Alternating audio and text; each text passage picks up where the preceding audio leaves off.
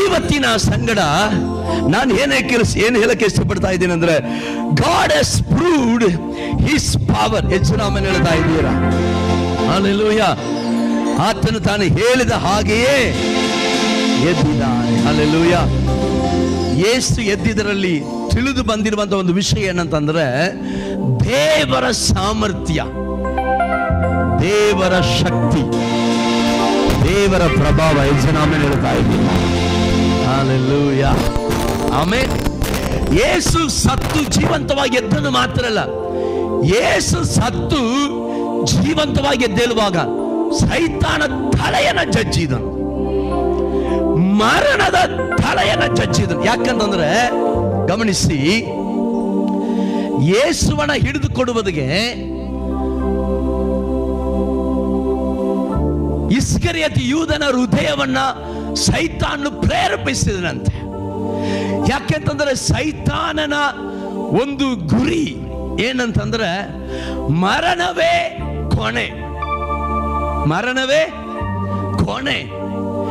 ಆದರೆ ಯೇಸು ಜೀವಂತವಾಗಿ ಎದ್ದಾಗ ಹೇಳಿದ ಮಾತು ಏನಂತಂದ್ರೆ, ಮರಣವೇ ನಿನ್ನ ಜಯದ ಕೊಂಡಿಯಲ್ಲಿ. ಕರಗಳ ತಟ್ಟಿ ದೇವರ ನಾಮಕ್ಕೆ ಮಹಿಮೆ. Hallelujah, hallelujah.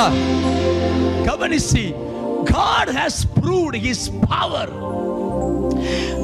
ಯೇಸು ಜೀವಂತವಾಗಿ ಎದ್ದದರಿಂದ ಯೇಸು ತನ್ನ ಶಕ್ತಿಯನ್ನ, ದೇವರು ತನ್ನ ಶಕ್ತಿಯನ್ನ ನಿರೂಪಿಸಿದ್ದಾನೆ. ಹಲ್ಲೆಲೂಯಾ. ಗಮನಿಸಿ, ಯೇಸುವನ್ನ ಬದುಕಿಸಿದ ಮೂಲಕವಾಗಿ ತನ್ನ ಶಕ್ತಿ ಏನೆಂಬುದನ್ನ ದೇವರು ನಿರೂಪಿಸಿದ್ದಾನೆ. ಇವತ್ತಿನ ಒಂದು ಗುಡ್ ನ್ಯೂಸ್ ಏನಂತಂದ್ರೆ, ಯೇಸುವಿನ ಜೀವಿತದಲ್ಲಿ ಅದನ್ನ ಮಾಡಿದಾತನು ನಮ್ಮ ಜೀವಿತದಲ್ಲಿ ಏನೆಲ್ಲ ಮಾಡುತ್ತಾನೆ ಎಂಬುದನ್ನ 3 ವಿಷಯಗಳ ಮೂಲಕವಾಗಿ ನಾವು ತಿಳಿದುಕೊಳ್ಳುವವರಾಗಿರ್ತೇವೆ. Hallelujah, hallelujah, amen. ಬೇಗವಾಗಿ ಓದಿಕಲ ಅಪೊಸ್ತಲ ಕೃತ್ಯಗಳು 3ನೇ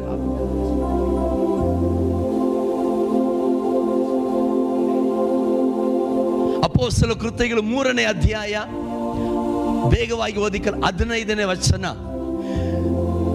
ಪುನರುತ್ಥಾನ ಹೊಂದಿದ ಯೇಸುವನ್ನ ಧರಿಸಿಕೊಂಡಿರುವಂತ ನಮಗೆ ದೇವರು ಮಾಡುವಂತ 3 ಕಾರ್ಯಗಳು. ಬೇಗವಾಗಿ ಓದಿಕೊಳ್ಳೋಣ. ಆದರೆ ದೇವರು ಆತನನ್ನು ಸತ್ತವರೊಳಗಿಂದ ಎಬ್ಬಿಸಿದನು. ಸ್ವಲ್ಪ ಹಿಂದೆಯಿಂದ. ನೀವು ಪರಿಶುದ್ಧನು ನೀತಿವಂತನು ಆಗಿರುವ ಪುರುಷನನ್ನು ಬೇಡವೆಂದು ಹೇಳಿ, ನೀವು ಪರಿಶುದ್ಧನು ನೀತಿವಂತನು ಆಗಿರುವ ಪುರುಷನನ್ನ ಬೇಡವೆಂದು ಹೇಳಿ, ಕೊಲೆಗಾರನಾದ ಮನುಷ್ಯನನ್ನು ಬಿಡಿಸಿಕೊಡಬೇಕೆಂದು ಬೇಡಿಕೊಂಡು, ಕೊಲೆಗಾರನಾದ ಮನುಷ್ಯನ ಬಿಡಿಸಿಕೊಳ್ಳಬೇಕೆಂದು ಬೇಡಿಕೊಂಡು ಜೀವ ನಾಯಕನನ್ನು ಕೊಲ್ಲಿಸಿದಿರಿ. ಗಮನಿಸಿ, ಜೀವ ನಾಯಕನನ್ನ ಕೊಲ್ಲಿಸಿದಿರಿ. Hallelujah, hallelujah, hallelujah. ಗಮನಿಸಿ, ಶಿಷ್ಯರು ಧೈರ್ಯವಾಗಿ ಹೇಳ್ತಾ ಇದ್ದಾರೆ, ಯು ಹ್ಯಾವ್ ಕಿಲ್ಡ್ ಜೀಸಸ್. ಜೀವದಾಯಕನನ್ನ ಕೊಲ್ಲಿಸಿದಿರಿ. ಮುಂದೆ ಓದಿಕೊಳ್ಳೋಣ. ಆದರೆ ಗಮನಿಸಿ, ನೀವು ಕೊಲ್ಲಿಸಿದಿರಿ, ಆದರೆ ದೇವರು ಆತನನ್ನು ಸತ್ತವರೊಳಗಿಂದ ಎಬ್ಬಿಸಿದ. ಕರಗಳ ತಟ್ಟಿ ದೇವರ ನಾಮಕ್ಕೆ ಮಹಿಮೆ. ಹಲ್ಲೆಲೂಯಾ. ಗಮನಿಸಿ, ದೇವರು ಆತನನ್ನ ಸತ್ತವರ ಒಳಗಿಂದ ಜೀವಿತನಾಗಿ ಎಬ್ಬಿಸಿದ. Hallelujah, hallelujah. ಎಷ್ಟು ಜನಕ್ಕೆ ನಂಬಿಕೆ ಇದೆ, ನೀವು ಹೆಂಗಿದ್ರು ಸರಿ, ನಿಮ್ಮನ್ನ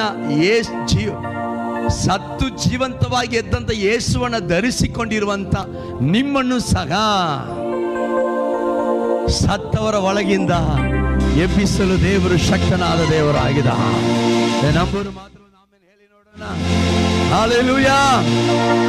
ಸರಿ, ಗಮನಿಸಿ, ದೇವರು ಅವರ ಜೀವಿತನಾಗಿ ಎಬ್ಬಿಸಿದಾನೆ. ಮುಂದೆ ಈ ವಿಷಯದಲ್ಲಿ ನಾವೇ ಸಾಕ್ಷಿಗಳು. ಹಲ್ಲೆಲೂಯಾ. ಗಮನಿಸಿ, ಈ ವಿಷಯಗಳಲ್ಲಿ ನಾವೇ ಸಾಕ್ಷಿಗಳು. ಸ್ವಲ್ಪ ನನ್ನ ಗಮನಿಸಿ ಪ್ರಿಯ ದೇವ ಮಗುವೆ, ನಾವು ಅದೇನು ರಿಸರೆಕ್ಷನ್ ಪುನರುತ್ಥಾನದ ಆರಾಧನೆಗೆ ನಾವು ಬಂದು ಭಾಗವಹಿಸುವುದು ದೊಡ್ಡದಲ್ಲ. ಆತನು ನಮ್ಮನ್ನು ಏನಾಗಿ ಮಾಡಿದಾನೆ ಅಂತಂದ್ರೆ, ಯಹೂದ್ಯರು ಹೇಳ್ತಾ ಇದ್ದಾನೆ ಯೇಸು ಯಾವಾಗಲೂ ಸತ್ತೋದನಂತ. ಕರೆಕ್ಟ್. ಮಹಾಯಾಜಕರು ಹೇಳ್ತಾ ಇದ್ದಾರೆ ಯೇಸು ಯಾವಾಗಲೂ ಸತ್ತೋದ್ರಂತ. ಹೀಗೆ ಬಂದಿರುವಂತ ಅನೇಕ ಜ್ಞಾನಿಗಳು, ಅಂದ್ರೆ ಲೋಕದ ಜ್ಞಾನಿಗಳು ಹೇಳ್ತಾ ಇದ್ದಾರೆ ಯೇಸು ಸತ್ತೋಗಿದ್ದಾನೆ ಅಂತ. ಮೊನ್ನೆ ಯಾರೊಬ್ಬರು ಹೇಳಿದರು ಯೇಸು ಪುನರುತ್ಥಾನ ಹೊಂದೇ ಇಲ್ಲ ಅಂತ ಹೇಳಿ. ಅವರು ಮ್ಯೂಸಿಕ್ ಕಿಂಗ್ ಅಂತ. ಅವರು ಅವನಿಗೆ ಯಾರು ಹೆಸರಿಟ್ರು ಗೊತ್ತಿಲ್ಲ, ಅವನಿಗೆ ಇಟ್ಟುಕೊಂಡಿರ್ಬೇಕು ಮೇ ಬಿ. ಬಟ್ ಆದ್ರೆ ಗಮನಿಸಿ, ಅವನು ಮ್ಯೂಸಿಕ್ ಕಿಂಗ್ ಅಂತ. ಅವನು ಹೇಳ್ತಾ ಇದ್ದಾನೆ ಯೇಸು ಪುನರುತ್ಥಾನ ಹೊಂದಲೇ ಇಲ್ಲ. ಅದಕ್ಕೆ ಅನೇಕ ಕ್ರೈಸ್ತರುಗಳೆಲ್ಲ ಹೋರಾಟ ಮಾಡಿದರು. ಏನಂತ ಹೇಳಿ ಅಂತಂದ್ರೆ, ನೀವು ಅದಕ್ಕೆ ಸಾರಿ ಕೇಳಬೇಕು. ಅವನು ಲೌಕಿಕ ಜ್ಞಾನ ದೊಡ್ಡದಲ್ವೇ? ಅವನು ಹೇಳಿದ, ನಾನು ಸಾರಿ ಕೇಳುವುದಾಗಿದ್ರೆ ಯೇಸುವನ್ನ ಕರ್ಕೊಂಬಂದು ನನ್ನ ಮುಂದೆ ನಿಲ್ಲಿಸಿ ಯೇಸು ಹತ್ರ ಏನು ಮಾಡ್ತೀನಿ, ಸಾರಿ ಕೇಳ್ತೀನಿ ಅಂತ ಹೇಳ್ದ. ಆಮೇಲೆ ಸುಮಾರು ಜನ ಏನು ಮಾಡಿದ್ರು, ಸೈಲೆಂಟ್ ಆಗ್ಬಿಟ್ರು. ಆಮೇಲೆ ಏನು ಮಾತಾಡಬೇಕಂತ. ಅದರ ಸತ್ಯವಾಕ್ಯ ಹೇಳ್ತಾ ಇದ್ದೆ, ಪೇತ್ರನು ಹೇಳ್ತಾ ಇದ್ದಾನೆ, ನೀವು ಕೊಳ್ಳಿಸಿದಿರಿ, ದೇವರು ಅವನ ಜೀವಂತವಾಗಿ ಎಬ್ಬಿಸಿದನು, ಅದಕ್ಕೆ ನಾವು ಸಾಕ್ಷಿಗಳಾಗಿದೆ. Hallelujah, hallelujah. ಗಮನಿಸಿ ಗಮನಿಸಿ, ಯೇಸು ಜೀವಂತವಾಗಿ ಎದ್ದಿದ್ದಾನೆ ಎಂಬುದು ನಾವು ಕೇಳಿದ ಕಥೆ ಅಲ್ಲ, ಅನುದಿನವೂ ಅನುಭವಿಸುವಂತ ಕಥೆ. ಯಾಕೆಂತಂದ್ರೆ ನಾನು ಪ್ರಾರ್ಥನೆ ಮಾಡುವಾಗ ಆತನ ಹತ್ತಿರ ಇದ್ದಾನೆ, ನಾನು ಕೂಗುವಾಗ ನನ್ನ ಪ್ರಾರ್ಥನೆ ಕೇಳ್ತಾ ಇದ್ದಾನೆ. ಅದು ಮಾತ್ರ ಅಲ್ಲ, ಈ ಲೋಕವು ಕೊಡಲಿಕ್ಕಾಗದಿರುವಂತ ಒಂದು ದೈವಿಕ ಸಮಾಧಾನವನ, ಸಂತೋಷವನ ಆತನೇ ನನಗೆ ಕೊಡ್ತಾ ಇದ್ದ. ಹಲ್ಲೆಲೂಯಾ. ಆದ ಕಾರಣ ಯೇಸು ಎದ್ದಿದ್ದಾನೆ ಎಂಬುದಕ್ಕೆ ನಾವು ಸಾಕ್ಷಿ. ಯಾರು? ಯೇಸುವಿನ ರಕ್ತದ ತೊಳೆಯಲ್ಪಟ್ಟು ಪರಿಶುದ್ಧ ಆತ್ಮದಿಂದ ಮುದ್ರಿಸಲ್ಪಟ್ಟಿರುವಂತ ನಾವು ಅದಕ್ಕೆ ಸಾಕ್ಷಿಗಳಾಗಿದೆ. ಹಲ್ಲೆಲೂಯಾ.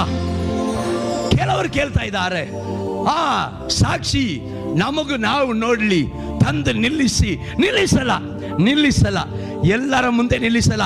ನೀನು ನಂಬುವುದೇ ಬೇಡ ಬಿಡು, ನೀನು ಹೇಳಿದ್ರೆ ಹೇಳ್ಕೊಂಡೆ ಹೋಗು ಬಿಡು. ಯಾಕೆಂತಂದ್ರೆ ಎಲ್ಲರಿಗೂ ನಿರೂಪಿಸಲ್ಲ. ಯಾರ ಹೆಸರು ಜೀವಬಾಧ್ಯರ ಪಟ್ಟಿಯಲ್ಲಿ ಬರೆದಿದೆಯೋ, ಹಲ್ಲೆಲೂಯಾ, ಯಾರ ಹೆಸರು ಜೀವಬಾಧ್ಯರ ಪಟ್ಟಿಯಲ್ಲಿ ಬರೆದಿದೆಯೋ ಅವರನ್ನೇ ದೇವರು ಸಾಕ್ಷಿಗಳಾಗಿ ಈ ಭೂಮಿಯಲ್ಲಿ ಎಬ್ಬಿಸಿದ. ಎಷ್ಟು ಜನ ಹೇಳ್ತಾ ಇದ್ದೀರಿ, ನಾನು ಸಾಕ್ಷಿ? ನಂಬರ್ ಮಾತ್ರ ಆಮೇಲೆ ಹೇಳಿ ನೋಡ, ಹೇಳಿ, ನಾನು ಸಾಕ್ಷಿ. Hallelujah, hallelujah. ಯೇಸು ಎದ್ದಿದ್ದಾನೆ ಅಂತ ನಿಮ್ಮ ಹೃದಯ ನಂಬುವುದಾದರೆ ನಿನ್ನ ಹೆಸರು ಪರಲೋಕದಲ್ಲಿ ಇದೆ ಅಂತ ಅರ್ಥ. ನೀನು ನಂಬಲಿಲ್ಲ ಅಂತಂದ್ರೆ ನೀವು ಬಿರಿಯಾನಿ ತಿನ್ನಕ್ ಬಂದಿದ್ದೀರಿ ಅಂತ ಅರ್ಥ. ಯಾಕೆ ಅಂತಂದ್ರೆ ಆ ನಂಬಿಕೆಯನ್ನು ಮನುಷ್ಯನ ಉಂಟು ಮಾಡಲ್ಲ, ದೇವರೇ ಉಂಟು ಮಾಡುವ ಆತನಾಗಿರ. ಆತನನ್ನ ಯಾರು ಮರಣದಿಂದ ಎಬ್ಬಿಸಿದನಲ್ಲ, ಆತನೇ ಆ ನಂಬಿಕೆಯನ್ನ ನಮ್ಮಲ್ಲಿ ಉಂಟು ಜನ ಹೇಳ್ತಾ ಇದ್ದೀರಿ, ನಾವು ಸಾಕ್ಷಿಗಳಾಗಿದ್ದೇವೆ. Hallelujah, amen, amen, hallelujah. ನಾವೇನಾಗಿದ್ದೇವೆ? ಸಾಕ್ಷಿಗಳಾಗಿದೆ. ಈಗ ನಿನಗೇನೋ ಒಂದು ಸಂತೋಷ ಬರ್ತಾ ಇದೆ, ಏನಕ್ಕೋ ತುಂಬ ಖುಷಿ ಆಗಿದೆ. ಯಾರಾದ್ರು ಬಂದು ನಿನ್ನ ಸಂತೋಷ ಸ್ವಲ್ಪ ತೆಗೆದು ಕೈಯಲ್ಲಿ ತೋರಿಸು ಅಂದ್ರೆ ತೋರ್ಸಕ್ಕಾಗತ್ತೆ? ಸಂತೋಷ ನನ್ ಬೇಕಾದ್ರೆ ತೋರ್ಸಕ್ಕಾಗತ್ತೆ? ಸಂತೋಷ ತೋರ್ಸಕ್ಕಾಗತ್ತಾ? ಆಗುತ್ತಾ ಮಗಳೇ? ನಿನಗೇನೋ ಖುಷಿ ಇದೆ, ಆ ಖುಷಿನ ಸ್ವಲ್ಪ ತೋರಿಸು. ಗೌರಿಪುರ ಖುಷಿ ಬೇಕಾದ್ರೆ ತೋರಿಸ್ಬೋದು. Hallelujah. ಕಿತ್ತಗೆ ತೋರ್ಸಕ್ಕಾಗತ್ತಾ? That is a personal experience which we have received from God. ಎಷ್ಟು ಜನ ಹೇಳ್ತಾ ಇದ್ದೀರಿ ನೀವು ಕೊಳ್ಳಿಸಿದ್ದೀರಿ? ಹೇಳಿ, ನೀವು ಕೊಳ್ಳಿಸಿದ್ದೀರಿ. ದೇವರು ಎಬ್ಬಿಸಿದಾನೆ, ನಮ್ಮನ್ನೇ ಸಾಕ್ಷಿಗಳಾಗಿ ಇಟ್ಟಿದ್ದಾನೆ. Hallelujah, amen, amen. Amen. Number 2, ಗಮನಿಸಿ, ಯೇಸುವಿನ ಪುನರುತ್ಥಾನದ ಶಕ್ತಿ ನಿನ್ನನ್ನು ಸಾಕ್ಷಿಯಾಗಿ ಮಾಡಿದೆ. ಹಲ್ಲೆಲೂಯಾ. ಶ್ರೀಗನ್ ಪಾಲ್ ಅಲ್ಲ, ಸಾಕ್ಷಿ ಪಾಲ್. ಹಲ್ಲೆಲೂಯಾ. ನೀನು ಯಾರು? S, god made us witness. ಯಪ್ಪ, ನೀನು ನೋಡ್ದ, ನೀ ಯೆರೂಸಲೇಮಿಗೆ ಹೋಗಿಲ್ಲ, ಮತ್ತೆ ಹೆಂಗೆ ಹೇಳ್ತಾ ಇದ್ದಿ? ನನ್ನ ಹೃದಯ ಅನುಭವಿಸ್ತಾ ಇದ್ದ, ನನ್ನ ಆತ್ಮ ಅನುಭವಿಸ್ತಾ ಇದ್ದ, ನನ್ನ ಹೃದಯ ಗ್ರಹಿಸ್ತಾ ಇದ್ದೆ. ಎಷ್ಟು ಜನ ಮೇಲೆ ಹೇಳ್ತಾ ಇದ್ದೀರಿ? ಹಲ್ಲೆಲೂಯಾ. ಗಮನಿಸಿ, ಎರಡನೇದಾಗಿ ಬೇಗವಾಗಿ ಓದಿಕಲ್ನ, ಯೇಸು ನಮ್ಮನ್ನ ಏನ್ ಮಾಡಿದಾನಂತಂದ್ರೆ ಸಾಕ್ಷಿಯಾಗಿ ಮಾಡಿದಾನ. ಓಕೆ, ನೆಕ್ಸ್ಟ್ ಲೂಕನ ಸುವಾರ್ತೆ 24ನೇ ಅಧ್ಯಾಯ 36ರಿಂದ ಓದಿಕಲ್ಲ. ಲೂಕನ ಸುವಾರ್ತೆ 24ನೇ ಅಧ್ಯಾಯ 36ರಿಂದ ಓದಿಕೊಳ್ಳೋಣ ಬೇಗವಾಗಿ. ಅವರು ಈ ಸಂಗತಿಯನ್ನು ಕುರಿತು ಮಾತಾಡುತ್ತಿರುವಾಗ, ಯಾರು ಯೇಸು ಕ್ರಿಸ್ತನ ಶಿಷ್ಯರು ಯೇಸು ಸತ್ತ ಮೇಲೆ ಯೇಸು ಪುನರುತ್ಥಾನ ಹೊಂದಿರುವುದೇ ಅವ್ರಿಗೆ ಗೊತ್ತಾಗಲಿಲ್ಲ. ಆದರೆ ಅದನ್ನು ಕುರಿತಾಗಿ ಅವರು ಮಾತನಾಡುತ್ತಿರುವಾಗ ಆತನೇ ಅವರ ನಡುವೆ ನಿಂತು, ಯೇಸುನಾಮನ ಹೇಳ್ತಾ ಇದೆ. ಹಲ್ಲೆಲೂಯಾ. ಆತನೇ ಅವರ ನಡುವಿನಲ್ಲಿ ನಿಂತು ನಿಮಗೆ ಮನಃಶಾಂತಿಯಾಗಲಿ ಎಂದು ಅವರಿಗೆ ಹೇಳಿದನು. ನಿಮಗೆ ಮನ ಶಾಂತಿಯಾಗಲಿ ಎಂದು ಹೇಳಿದನು. ಅವರು ದಿಗಿಲು ಬಿದ್ದು ಭಯ ಹಿಡಿದವರಾಗಿ ಭಯ ಹಿಡಿದವರಾಗಿ ತಾವು ಕಂಡದನ್ನು ಭೂತವೆಂದು ಭಾವಿಸಿದರು. ತಾನು ಕಂಡದನ್ನ, ಹಲ್ಲೆಲೂಯಾ ಹಲ್ಲೆಲೂಯಾ, ಹಿಂದೆಯಿಂದ ಶಬ್ದ ಬರಲಿಲ್ಲ. Hallelujah, amen. ಯೇಸು ಸ್ವಾಮಿ ಜೀವಂತವಾಗಿ ಬಂದು ನಿಂತಿದ್ದಾರೆ. ಅವರು ಏನಂತ ಭಾವಿಸ್ತಾ ಇದ್ದಾರೆ?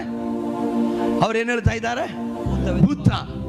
ಒಂದು ಗಾದಿ ಹೇಳ್ತಾರೆ, ಅರಂಡವನ್ ಕಣ್ಣಿಗೆ ഇരുണ്ടതെല്ലാം പേയ്. ಹಲ್ಲೆಲೂಯಾ. ಅರಂಡವನ್ ಕಣ್ಣಿಗೆ ಅವು ಯಾಕೆ? ಆಲ್ರೆಡಿ ಏನಾಗಿ ಕೊಂಚ ಸೌಂಡ್ ಕೊಡುங்க ಮೈಕಲ್ ಮಟ್ಟು ಇಂಚಿ.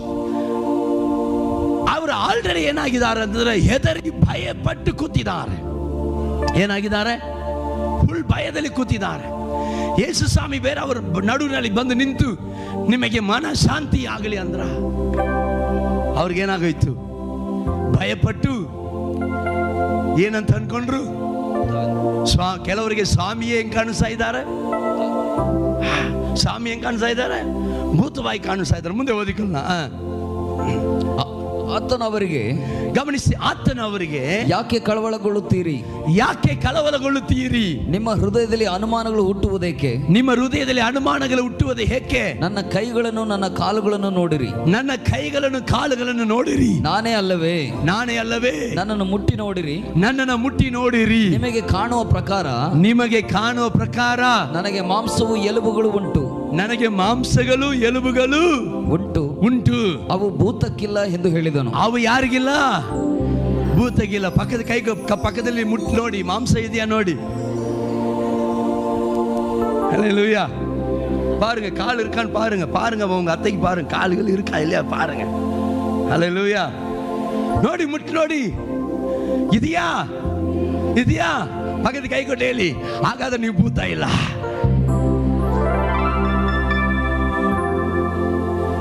ಯೇಸು ಸ್ವಾಮಿ ಬಂದು ನಿಂತಿದ್ದಾರೆ ಅಲ್ಲಿ. ಕೊಂಚ ಔಟ್ ಸೈಡ್ ಅವರು ಇಂಚಿಕೊಂಡು ಯೇಸು ಸ್ವಾಮಿ ಅಲ್ಲಿ ಬಂದು ನಿಂತಿದ್ದಾರೆ. ಇವರು ಭೂತ ಅಂತ ಇದ್ದಾರೆ. ಸ್ವಾಮಿ ಹೇಳ್ತಾ ಇದ್ದಾರೆ, ನಾನು ಭೂತ ಇಲ್ಲಪ್ಪ, ನನ್ನ ಮುಟ್ಟಿ ನೋಡಿ, ಐ ಆಮ್ ಅಲೈವ್ ಹೇಳಿ, ನಾನು ಜೀವಂತವಾಗಿದ್ದೇನೆ. Hallelujah, hallelujah, hallelujah. ಬದಲಾಗುವುದೇ ಇಲ್ಲ. ಯೇಸುನಾಮದಲ್ಲಿ ಹೇಳ್ತಾ ಇದೆ. ಆಮೇಲೆ ಸರಿ, ಗಮನಿಸಿ, ಇದೆಲ್ಲ ಗುಡ್ ನ್ಯೂಸೇ. ಆದರೆ ನನಗೆ ಮುಂದೆ ಬರುವುದು ಇನ್ನೂ ಗುಡ್ ನ್ಯೂಸ್. ನನಗೆ ಅದೇ ಮೇನ್ ಗುಡ್ ನ್ಯೂಸ್. ಏನಂತ ಓದ್ತೀನಿ, ಮುಂದೆ ಓದಿಕೊಳ್ಳೋಣ. ಇದನ್ನು ಹೇಳಿದ ಮೇಲೆ ಆತನು ತನ್ನ ಕೈ ಕಾಲುಗಳನ್ನು ಅವರಿಗೆ ತೋರಿಸಿದರು. ಆದರೆ ಅವರು ಸಂತೋಷದ ದೆಸೆಯಿಂದ ಇನ್ನೂ ನಂಬದೆ ಆಶ್ಚರ್ಯಪಡುತ್ತಿರಲಾಗಿ ಆತನು ತಿನ್ನತಕ್ಕ ಪದಾರ್ಥವೇನಾದರೂ ಇಲ್ಲಿ ನಿಮಗುಂಟು? ಹಲ್ಲೆಲೂಯಾ. ಇದು ನಮ್ಮ ಸ್ಪೆಷಲ್. ಯೇಸುನಾಮದಲ್ಲಿ ಹೇಳ್ತಾ ಇದೆ, ತಿನ್ನತಕ್ಕ ಪದಾರ್ಥ ಏನಾದರೂ ನಿಮ್ಮಲ್ಲಿ ಉಂಟೋ ಎಂದು ಅವರನ್ನು ಕೇಳಲು, ನಿಮ್ಮಲ್ಲಿ ಉಂಟೋ ಎಂದು ಅವರನ್ನು ಕೇಳಲು ಅವರು ಸುಟ್ಟ ಮೀನಿನ ಒಂದು ತುಂಡನ್ನು ಆತನಿಗೆ ಕೊಟ್ಟರು. ಹಲ್ಲೆಲೂಯಾ. ಅವರು ಸುಟ್ಟ ಮೀನನ್ನ ಒಂದು ತುಂಡನ್ನು ಆತನಿಗೆ ಕೊಟ್ಟರು. ಆತನು ತಕ್ಕೊಂಡು ಅವರ ಮುಂದೆ ತಿಂದನು. ಆತನು ಮೀನು ತಿಂದನು. Praise God. It is called tandoori fish. Correct ತಾನೆ? ಸುಟ್ಟ ಮೀನು ಅದಾನೆ, ತಂದೂರಿ ಇಲ್ಲ ಬಾರ್ಬಿಕ್ಯೂವಾ, ಏದೋ ரெண்டுல ஒன்று. ಹಲ್ಲೆಲೂಯಾ. ಆತನಿಗೆ ಸುಟ್ಟ ಮೀನನ್ನ ಕೊಟ್ಟರು. ಇದನ್ನ ಓದಿದಾಗ ಪಾಲ್ಬದ ಪಲ್ಟಿಲೆ ಹೊಡೆದು ಬಿಟ್ಟೆ ಬೈಬಲ್ ಮೇಲೆ ನಾನು. ಯಾಕಂತಂದ್ರೆ ಯೇಸು ಆಮೇಲೆ ಸುಟ್ಟ ಮೀನು, ಆಮೇಲೆ ಚೇನ್ ಇದೆಯಾ, ಅಲ್ಲಿ ಚೇನ್ ಇದೆಯಾ, ಕೆಳಗಡೆ ರೆಫರೆನ್ಸ್ ಅಲ್ಲಿ ಬರೆದಿರ್ಬೇಕು ಮೇ ಬಿ. ಓಕೆ, ಗಮನಿಸಿ. ಒಂದು ಸುಟ್ಟ ಮೀನು, ಆಮೇಲೆ ಏನ್ ಕೊಟ್ಟರು? ஜேனு கூடு. தமிழ் அப்படிதான் இருக்கு. தேன் கூட்டையும் சுட்ட மீனையும் தேன் கூட்டையும் அவர் தின்னார். அல்லேலூயா. ಸ್ವಲ್ಪ ಗಮನಿಸ್ತೀರಾ? ಈ ಭೂಮಿ ಬಿಟ್ಟು ಹೋಗೋದಕ್ಕೆ ನನಗೆ ಒಂದೇ ಒಂದು ಚಿಂತೆ ಏನಂತಂದ್ರೆ, ತಂದೂರಿ ಬಿಟ್ಟು ಹೋಗ್ಬೇಕಲ್ಲ. அல்லேலூயா. ಆದರೆ ಬೈಬಲ್ ಹೇಳ್ತಾ ಐತೆ, ಯೇಸು ಅಲ್ಲಿ ಇದ್ದಿದ್ದು ಮಾಂಸಿಕವಾದ ಶರೀರ ಅಲ್ಲ, ಮಹಿಮೆಯ ಶರೀರ. ಹಲ್ಲೆಲೂಯಾ. ಯಾವ ಶರೀರ ಹೇಳಿ? ಯಾವ ಶರೀರ? ಯೇಸು ಅಲ್ಲಿ ಇದ್ದಿದ್ದು ಮಾಂಸಿಕ ಶರೀರ ಅಲ್ಲ, ಮಹಿಮೆಯ ಶರೀರ. ಓ ಮೈ ಗಾಡ್. ಹಾಗಾದರೆ ಮಹಿಮ ಶರೀರವು ಊಟ ಮಾಡುತ್ತದೆ. ಹಲ್ಲೆಲೂಯಾ. ಯಾಕೆಂತಂದ್ರೆ ನಾನು ಅನ್ಕೊಂಡೆ, ಯಾವನು ಜಯ ಹೊಂದುವನೋ ಅವನು ಪರಲೋಕದಲ್ಲಿ ನನ್ನ ಸಂಗಡ ಊಟಕ್ಕೆ ಕುಳಿತುಕೊಳ್ಳುವನು ಅಂತ ಬರೆದಿದೆಯಲ್ಲ, ಅದಕ್ಕೆ ಏನು ಅರ್ಥ ಅಂತ ಹೇಳಿ 4 ಬ್ರದರ್ಸ್ಗಳ ಹತ್ರ ಹೋಗಿ ಕೇಳಿದ್ರೆ, ಅದು ಪ್ರೈಸ್ ಲಾರ್ಡ್, ಅದು ಆತ್ಮಿಕವಾಗಿ ಪ್ರೈಸ್ ಲಾರ್ಡ್, ಅದು ಸ್ತೋತ್ರ. ಏಳಯ್ಯ, ಅದು ಆತ್ಮಿಕವಾಗಿ ಬ್ರದರ್, ಅದು ತಿನ್ನುವುದಂತಂದ್ರೆ ನಮ್ಮ ಬುಸರ ಹೋಟೆಲ್ ಪರೋಟ ತಿನ್ನುವುದಂತ ಅನ್ಕೋಬೇಡಿ. ಅದು ಆತ್ಮಿಕವಾಗಿ ಅಭಿಷೇಕವನ್ನು ಅನುಭವಿಸೋದು. ನಿಲ್ಸಯ್ಯ, ಸುಳ್ಳು ಹೇಳ್ಬೇಡಯ್ಯ. ಬೈಬಲ್ ಹೇಳ್ತಾ ಇದೆ, ಯೇಸು ತಂದೂರಿ ಫಿಶ್ ತಿಂದನು.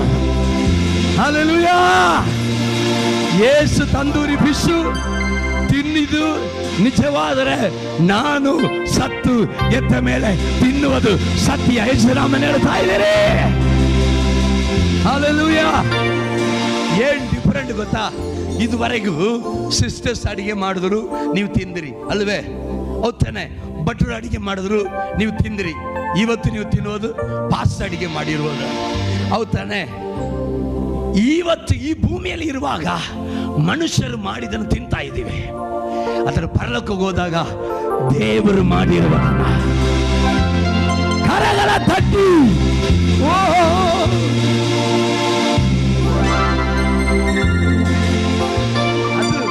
ಅದು ಮಾತ್ರ ಅಲ್ಲ, ಪರಲೋಕದಲ್ಲಿ ಇರುವಂತ ಜೀವ ವೃಕ್ಷವನ್ನ ತಿನ್ನುತ್ತೀವಂತೆ. Praise God. ಹಲ್ಲೆಲೂಯಾ. ಹಲ್ಲೆಲೂಯಾ.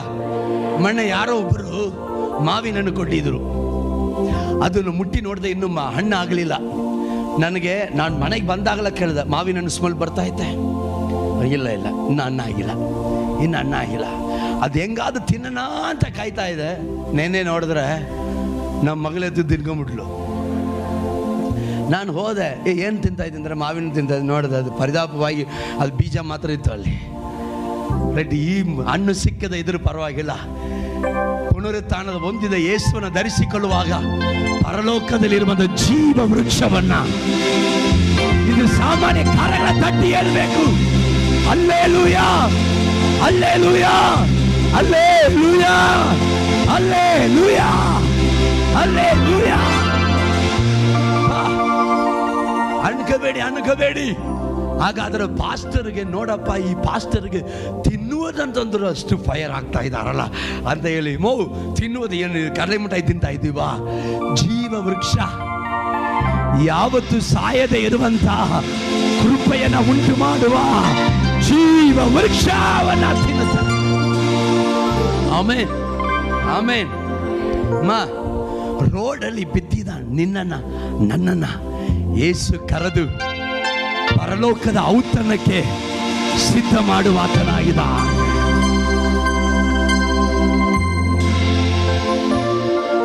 ಕುಣಿದು ನಲಿದು ಹಾಡುವ ನಾವೆಲ್ಲರೂ, ಅವರ ನಂಬಿ ಬಾಳುವ ನಾವೆಲ್ಲರೂ.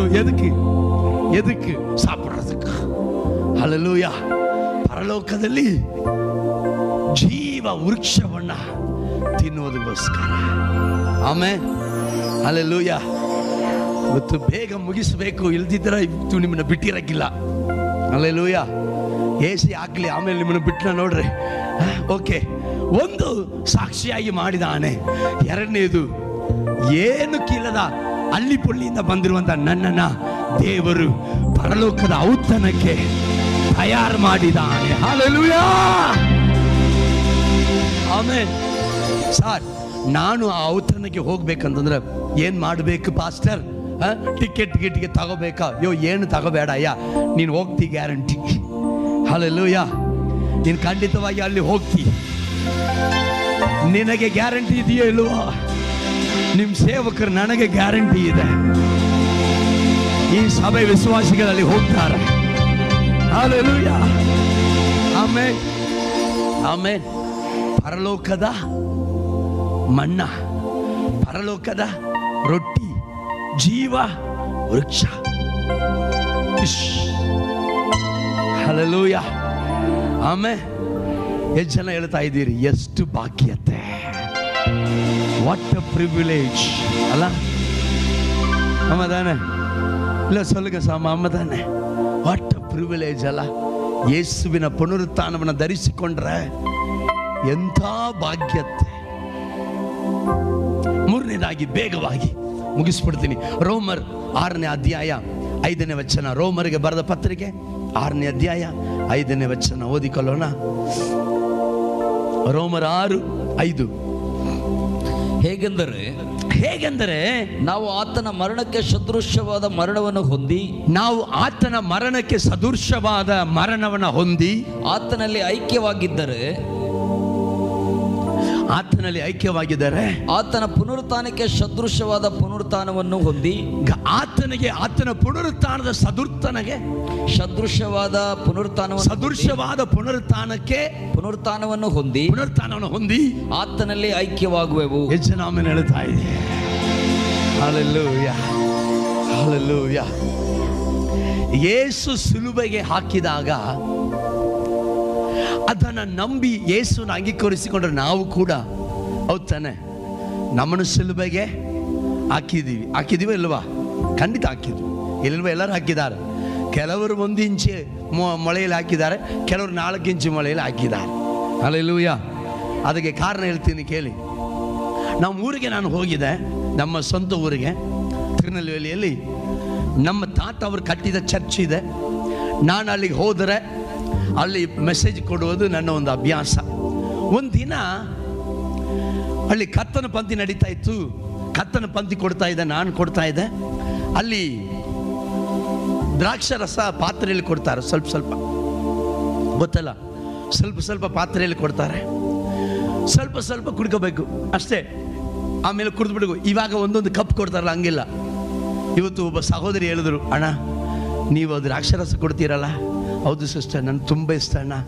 ನನ್ನ ಮನಸ್ಸಲ್ಲಿ ಅನಿಸ್ತಾ ಇರ್ತದೆ, ಏನಂತ, ಅಣ್ಣನ್ನು 2 ಕಪ್ ಕೊಟ್ಟರೆ ಚೆನ್ನಾಗಿರ್ತದೆ ಅಂತ ಅನಿಸ್ತಾ ಇರ್ತದೆ. ನಾನು ಎಲ್ಲರಿಗೂ ದ್ರಾಕ್ಷರಸ ಕೊಡ್ತಾ ಬರುವಾಗ ನಮ್ಮ ಚಿಕ್ಕಪ್ಪ ಮೊಣಕಲ್ ಹಾಕಿದರು.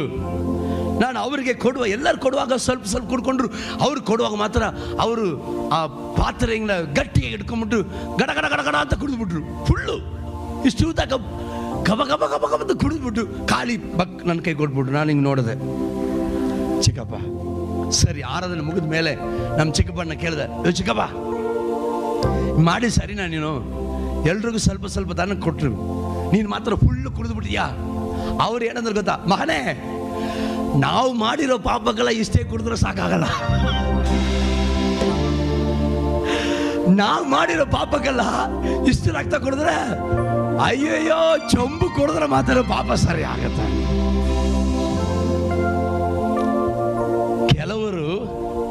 ಕೆಲವರು ಎಲ್ಲರೂ ಇಲ್ಲಿ ಕುಳಿತಿರುವ ಎಲ್ಲರೂ, ಎಲ್ಲ ದೇವ ಮಕ್ಕಳು ಎಲ್ಲರೂ ನಮ್ಮನ್ನು ಶಿಲುಬೆಗೆ ಹಾಕಿಸಿಕೊಂಡಿದ್ದೇವೆ. ಆದರೆ ಸ್ವಲ್ಪ ಜನ ಸ್ವಲ್ಪ ಹಾಕಿಸ್ಕೊಂಡವರೆ, ಸ್ವಲ್ಪ ಜನ ಗಟ್ಟಿಯಾಗಿ ಹಾಕಿಸ್ಕೊಂಡವರೆ. ಆದ್ರೆ ಹೆಂಗೋ ಎಲ್ಲ ಹಾಕಿಸಿಕೊಂಡಿದ್ದೇವೆ. ವಾಕ್ಯ ಹೇಳ್ತಾ ಇತ್ತೆ, ನೀನು ಯೇಸುವನ್ನ ಹಿಂಬಾಲಿಸಬೇಕಂತ ತೀರ್ಮಾನ ತೆಗೆದುಕೊಂಡಿರ್ತೀಯಲ್ಲ, ಆ ತೀರ್ಮಾನವೇ ನಿನ್ನನ್ನು ಶಿಲುಬೆಗೆ ಹಾಕುವುದು. ಹಾಗೆ ತೀರ್ಮಾನ ತೆಗೆದುಕೊಂಡಿರುವಂತ ನಿನಗೆ ದೇವರು ವಾಗ್ದಾನ ಮಾಡ್ತಾ ಇದ್ದಾನೆ, ಯೇಸುವಿನ ಪುನರುತ್ಥಾನದ ಒಂದು ಸಾರೂಪ್ಯವನ್ನ ನಾವು ಸಹ ಹೊಂದುವರಾಗಿರುತ್ತೇವೆ. ಇಸ್ಲಾಮೇಲೆ ಹೇಳ್ತಾ ಇದೆ. Hallelujah, hallelujah. ಇದಕ್ಕೆ ನೀವೇನು ಮಾಡಬೇಕಾಗಿಲ್ಲ. ಇದನ್ನು ನೀವು ಒಂದಕ್ಕೆ ನೀವೇನು ಮಾಡಬೇಕಾಗಿಲ್ಲ. ಒಂದೇ ಒಂದು ಮಾಡಿದ್ರೆ ಸಾಕು. ಏನು ಗೊತ್ತಾ? ಆತನಲ್ಲಿ ನೆಲೆಗೊಂಡ್ರೆ ಸಾಕು.